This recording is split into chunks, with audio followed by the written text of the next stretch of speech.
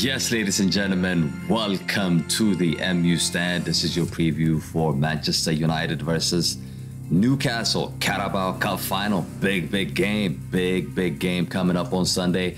Yesterday, we slapped up Barcelona to move on into round of 16. The draw was out this morning, and it looks like we are actually going to play Real Betis.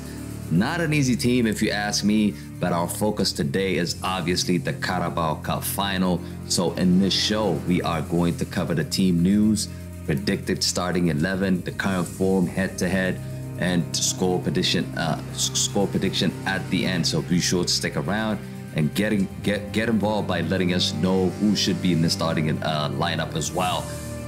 Before we get into the team news, if you are enjoying these previews, smash a like on the video, subscribe to the channel if you guys are new, and let's move on to the team news, people. Erik ten Hag has been asked for an update on the fitness of Marcus Rashford. It's a big worry. We saw a video of Marcus Rashford actually limping, leaving Old Trafford. So is he available for the game? Is he not available? I think we don't know yet. On a more positive note, Antony is back. Harry Maguire returned to the match day squad for the win over Barcelona. Casemiro also returned to action after serving a third and final match ban, so he is going to be available for selection in this final. So we're good to go there. We're gonna definitely need Casemiro to play in this match. Christian Eriksen and Donny van de Beek, we know they are long-term absentees. So that is the team news. So these are the players that we're missing: Donny, Christian Eriksen, and Antony, Martial. So we're looking good. I think we're looking good. Hopefully Rashford is fit to play. Let's quickly cover Newcastle team news, and we're gonna take a look at the lineup which I think is gonna play against Newcastle, and how we should set up in that match. Newcastle, first choice goalkeeper Nick Pope, who is suspended after picking up a red card in recent Premier League loss to Liverpool, will not be available. Dubravka is also cup tied, so he is also gonna miss the game against Man United. Eddie Howe is therefore likely to either hand a competitive Newcastle debut to former Liverpool goalkeeper Loris Karius. I mean, this guy, we know what he did in the final against Real Madrid. I hope he does the same thing if he plays on Sunday. Mark Gillespie is another choice for them in the goalkeeper department, who last played between the posts for the club senior in September 2020. That's a long time ago. Speaking in pre-match press conference earlier this week, Eddie Howe was hopeful midfielder Joelinton and Joe Willock would be fit to feature in this match despite sustaining injuries in the outings against Liverpool and Bournemouth respectively earlier this month. So the Swedish defender Emily Kraft is a long-term absentee as well. So these are the team news for Newcastle. We're just gonna head over to the team lineup, which I think will play against Newcastle. Looking at the lineup here, David De Gea, obviously. This is the team that started against Barcelona just yesterday. This is the team that has started against Barcelona. We're gonna make a few changes in this lineup. I think David De Gea, will stay there. I don't think we're gonna make a change there. Luke Shaw will stay at left back. The two partnership, Varane and Martinez, you are not going to change anything over there. Right back is an option. You have to make a choice now. You have to make a choice. We've seen Wan-Bissaka play yesterday, and he has to be taken off because offensively he wasn't giving us anything. And Newcastle are going to be playing a very conservative game. They're going to be playing a very defensive game. So I think we have to go with Dalot's right back position, in my opinion, instead of Wan-Bissaka, because I think Dalot was going to give us that creativity that we need up front. And for that reason only, I am going to take off Wan-Bissaka and put Dalot there. Casemiro, this man, I mean, what can you say about Casemiro? Casemiro always delivering for United, always, every single time this guy plays, he is performing. I've not seen a game from Casemiro that that I would say, okay, that's an average game. He's always been 8 out of 10 in my opinion, and I don't think United would be where they're at without Casemiro. So he's been a massive difference maker into this team. So Casemiro will be playing as CDM. Alongside him, you could go with Sabitzer or you could go with Fred. Fred, because of what he did yesterday against Barcelona, you're just gonna have to reward him in this final. You have to reward him in this final. He started off playing bad in that first half against Barcelona, but the second half, everything changed. Got on the score sheet. He was driving the team forward. He was trying to create chances. He was doing a lot of pressing. He was very energetic in the middle of the park.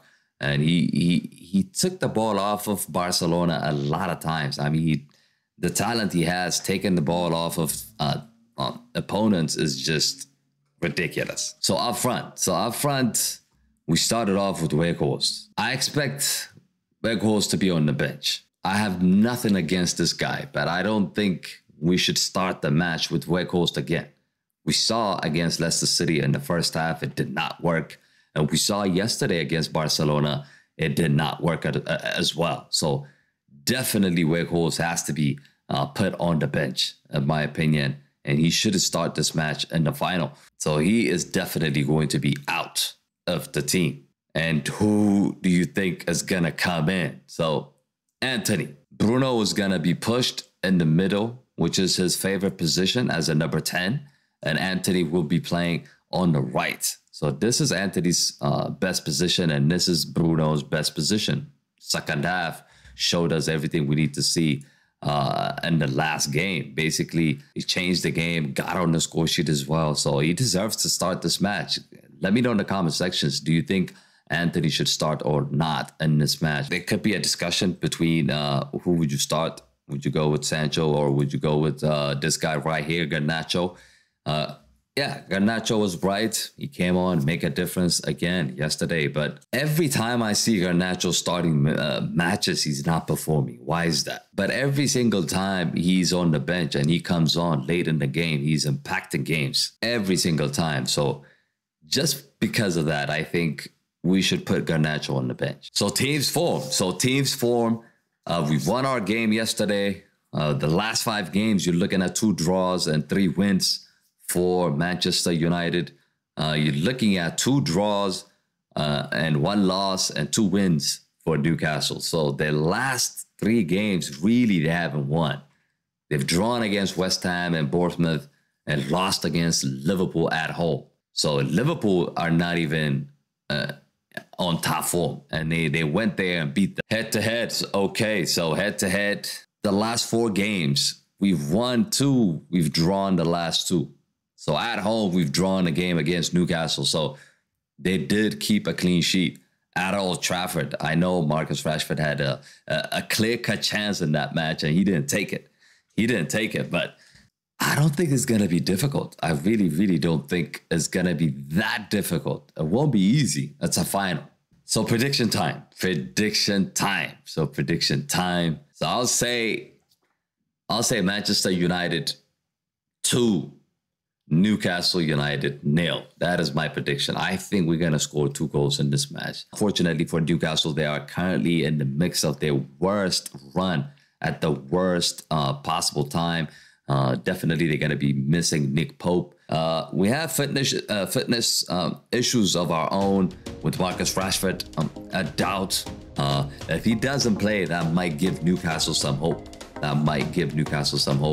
But I cannot see beyond a Manchester United win. And I think it's going to be 2-0. We're definitely going to see Erik ten Hag's first trophy on Sunday, people. We're going to be seeing armpits, believe it or not. We're going to be seeing, when they lift that trophy, we'll be seeing that. And Erik ten Hag, whether somebody likes it or not, Erik ten Hag he is definitely going to give us that trophy. And I believe in Erik ten Hag. These are the times to be excited. We still are on 4 trophies. I mean, 4 competitions.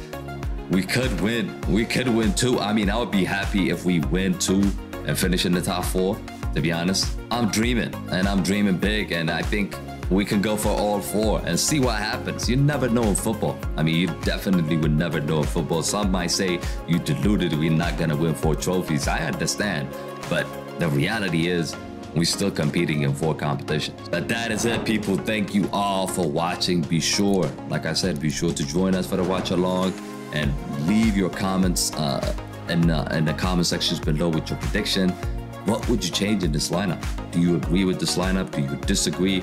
Would you start Wan-Bissaka ahead of Dalot? Would you start Garnacho ahead of Sancho? Would you start Weghorst in this game? All that questions that needs to be answered, leave them down in the comment sections. And that is it, people. Thanks again for joining, and I'll see you in the final on Sunday. Thanks. Peace.